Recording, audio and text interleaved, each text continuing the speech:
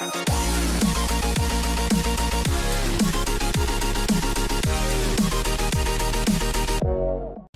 you get him to Ultra Rare, he will be able to feed into the Intelligence Ultra Instinct Goku for a 100% chance of increasing his super attack.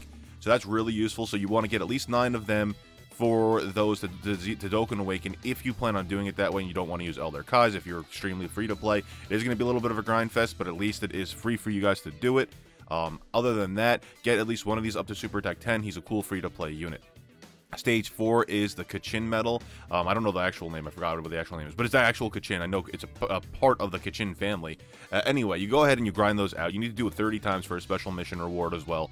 And you go into the Baba shop and you can purchase stuff with them. So you can go ahead and grind it out. Personally, I don't really find it worth it unless you're trying to go for some Elder Kais. Outside of that, not really that much. Stage 6, you can go ahead and get any of the training locations, which isn't really a big deal. You can do it if you would like to. They have some good training locations. Stage 7 is Awakening Medals. Stage 8 is Urine. Now, she is a free-to-play unit. She is for tech teams. She's really not that great in terms of damage output, but she is an SSR and she is free. So, I mean, you can go ahead and grab her if you want to. She's a free-to-play card. So, I mean, you can't really go wrong with that. If you're going to do it, I recommend getting her up to Super Attack 10. It took me about 20 runs for me to get her up to Super Attack 10. I'm assuming the Gohan, the Freezes, and all of them are going to have similar drop rates. So, you're going to have to at least estimate around 20 runs per level just to get them up to Super Attack 10, unless you get lucky. And I did do it with a full team of Universe Survival or Universe 6 Saga players, and it still took me 20 runs. So good luck if you're doing that. It's all about luck though. It's all about drop rate. Some people have gotten multiple drops of her and gotten her within the special mission reward. Ultimate Gohan's on stage 9. Go ahead and grind him out to feed into any of the Ultimate Gohans that you have. They can increase the super attack that way. I personally do not have the strength Ultimate Gohan, so I cannot increase the super attack with him. But I do have all the other ones, so I might consider doing that to get him up to Super Attack 10. This is the Frieza, as I said last week, and as I said in a lot of videos. I've been waiting for this guy. I still haven't grinded him out. This is the Angel Frieza, and he feeds into the special one we had for the Otherworld Tournament. You could feed this guy into the Otherworld Tournament Frieza in order to increase his super attack. He also Dokkan Awakens into a revived Golden Frieza or Angel Golden Frieza, and he will feed into the future Revival Leader, assuming we get him, which we should be getting soon. Stage 11 is the Dokkan Awakening medals for him. Outside of that, that's not really that much. This is a really cool event. I actually really enjoyed this event. It runs until 3/18, so you have a lot of time to grind that out. Next one is going to be Hope Fight Against Despair. It runs until Sunday 3/11, so you have some time. This Gohan, you can grind out. You're going to need him for the later stages, so you need to get at least one of him. Trunks is really useful. He finally gets a Dokkan Awakening to his ultra rare form. Well, not ultra rare, TUR form now. So that's going to be really awesome. We'll go over all of this. So Vegeta now gets his Dokkan Awakening medals. You're going to have to go look for special time missions with the Nimbus Clouds in the special mission rewards, the Supreme Kai Trials. You get those, that's how you get the Nimbus medals. You get the Vegeta medals, and you can Dokkan Awaken him, and when you Dokkan Awaken him, then you're all set. He will become a really good support unit, and he will slowly increase his attack damage output. This is where you grind the actual base form Trunks. Dokkan Awakens to do Super Saiyan, then he Dokkan Awakens again into a TUR with the Trunks Medals Miracle Sword of Light event, which is super easy to grind out, at least at this point in the game. If you have any of the newer leaders, you can just go through that without a problem. You also can Dokkan Awaken the Ultimate Gohan, not the Ultimate Gohan, the Super Saiyan Future Gohan with one of these medals. He's still not that great in my opinion, but some people like him.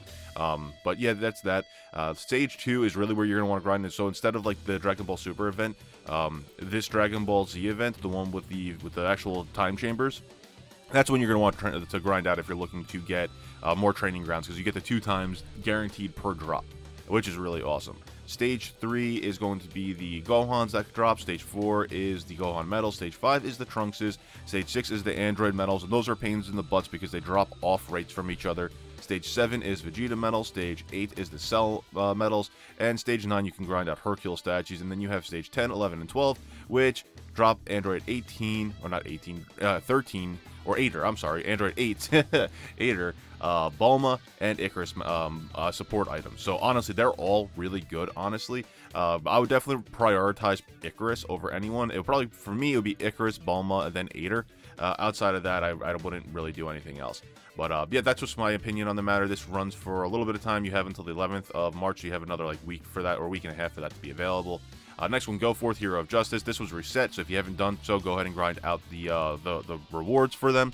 Runs until the 1st, so you don't have that much time left. It ends tomorrow, actually. There's nothing really good here, in my opinion. These guys do greatly. The Great Saiyaman do greatly lower attack. From what I was told in my last week's weekly grind video. But honestly, I don't really think any of these are really worth Dokkan Awakening unless you're just looking to run them for some fun.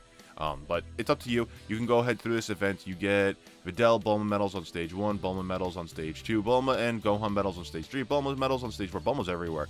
Bulma medals on stage 5, then you also have Yamu and Spopovich on stage 5, and then stage 6 you have all the medals, I believe, that are available for drop. So, good luck on that grind. You get a Dragon Stone per stage if you haven't already done so.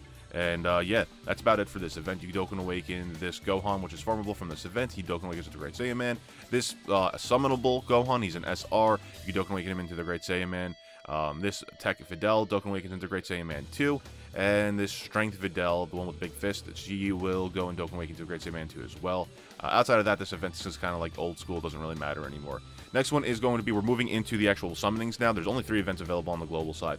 The summonings are run until 311. This is the Rising Dragon Carnival. This is the one where you have the new Mighty Mask that's there. If you get him, he's the SSR. Make sure to get him up to Super Attack 10 from the Strike event when you can. Make sure to grind that out. Don't Dokkan Awaken him until you do that. Get him all up to Super Attack 10. Then you could start to Dokkan Awaken him, and he requires all these medals. You have the Mighty Mask medals, which will require him to get Dokkan Awakening, and then you will have both Gotenks medals that you'll need and Time Trial medals in order to get him up to Goten and Trunks, and then he's an LR at that point. So he's the LR that's new, and all of them should be in this banner. That runs until the 11th as well, so you have some time. If you want to summon on that, I will not be summoning on that myself.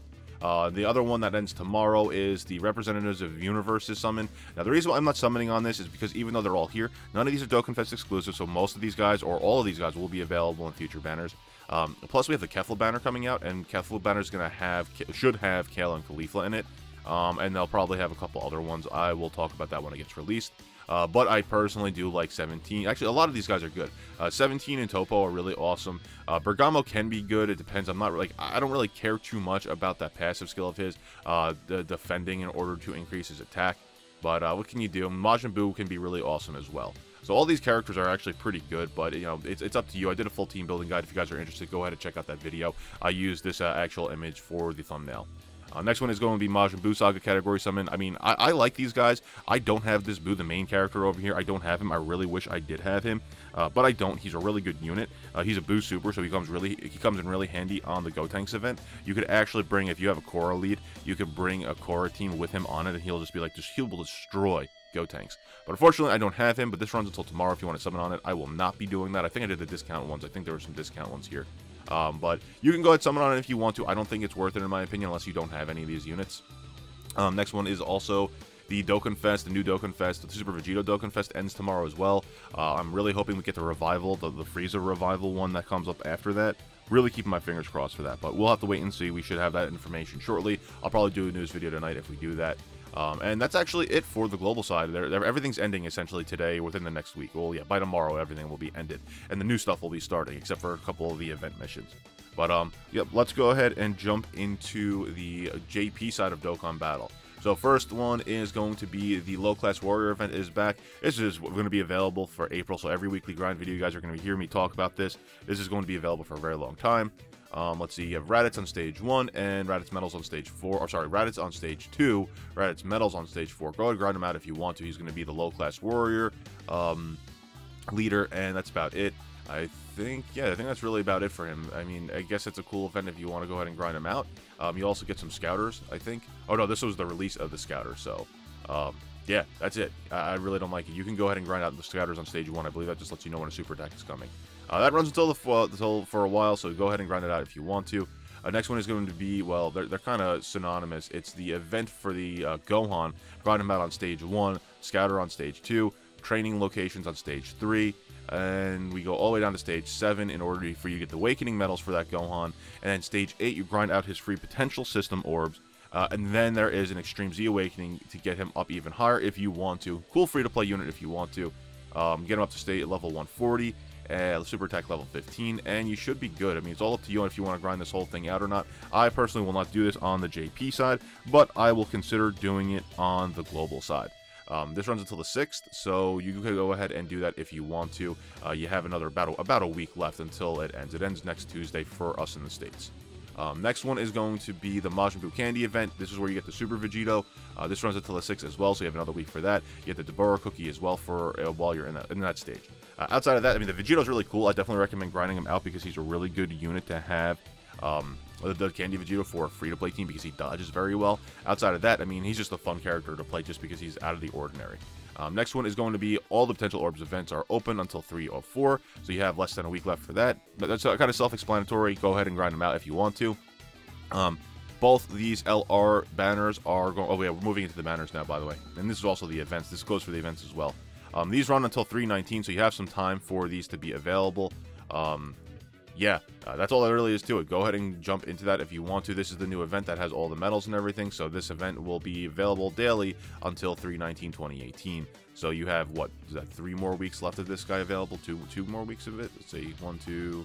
almost 3, yeah, almost 3 weeks. There's 2.5 weeks left of these 2 events available, including their banners. Next one we're going to talk about is the reprint for Legendary Super Saiyan. So, the Legendary Super Saiyan event is back, runs until 3/11. If you saw last week's video on Global, Shamo is a really good support unit if you want to go ahead and grind that out. I personally don't use them too much. If you guys are lacking Sensu Beans, which I don't know why you should unless you're new, they are usually distributed out a lot. So, Sensu Beans are available on Stage 3. A whole bunch of Awakening Medals are available on Stage 4, though, again, I always recommend going to the actual Awakening Medal events that you need, instead of going to the, random events that that are available through the actual side events.